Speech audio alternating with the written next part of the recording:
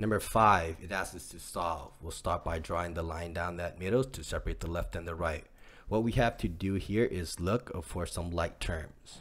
We have 7w and 8w. That does combine, giving you 8, 9, 10, 11, 12, 13, 14, 15, 15w. Bring down that minus 10 on the right hand side. Bring down the equal sign. Bring down that 5. Now it becomes a two-step problem. To get rid of the negative 5 on the right hand side, we add 10 to both sides. Negative 10 plus 10 does cancel, making the number 0. Bring down the 15w. Bring down the 5 plus 10, which becomes w. That 15 is attached via multiplication, so what we're going to do is we're going to divide by 15 to both sides. 15 over 15 does cancel, leaving you with the number 1. So we get w is equal to the number 1. Next, let's do question B. We'll start by separating the left side from the right hand side.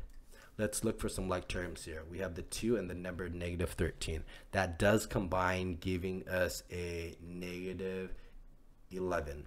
Bring down the plus 4x, bring down the 9 equals 2.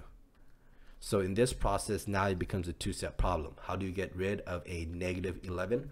Well, we're going to add 11 to both sides. This process will cancel the negative 11 and the plus 11. 9 plus 11 becomes a 20. That equals to the 4x on the right. The 4 is attached via multiplication, so we're going to divide by 4 to both sides.